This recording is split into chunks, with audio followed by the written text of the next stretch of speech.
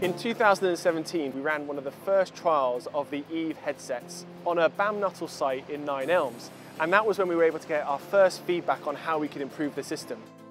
After aging, noise exposure is the #1 cause of hearing loss. In exploring how to prevent noise-induced hearing loss, we quickly learned that people working on construction sites very commonly would take off their hearing protection in order to communicate. So we thought, wouldn't it make sense then for the communication to actually be built in to the headset while also monitoring noise exposure? We've now spent the last 2 years with a new Innovate UK grant developing the next generation of the Eave headsets. They've done a lot of work on improving and refining the hardware so it's far more usable on a daily basis. That means improving the way it fits, improving the weight and the feel of the product. These are called the Focus Light.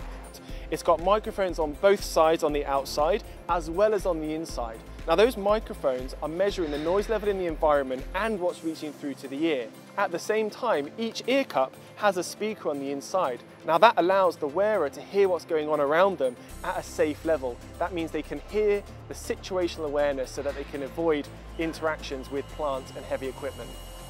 We're on a site in East Croydon. This is a demolition project, and 2 weeks ago we came here and we gave out the equipment that was going to be trialled to the operatives and we told them how to use it.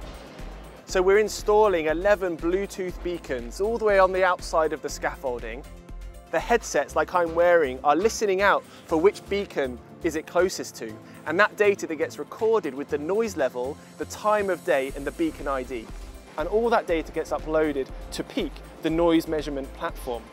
Now this is a software platform that the functionality has been informed over the last couple of years by input from colleagues at BAM Nuttall. The platform actually allows people to see where noise is, what people are actually being exposed to, are they wearing their protection correctly, and importantly, what can be done about it to reduce the risk of exposure.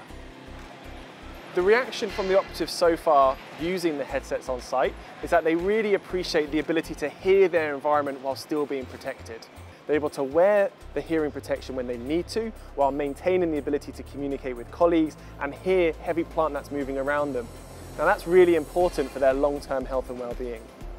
It suits us to work with startups and SMEs and partner with them over the long term so that the SMEs understand our industry and develop a product more intuitively for us, and we end up with a product that's better fit to our market and that gives us a competitive advantage, as well as improving the safety and well-being of our staff.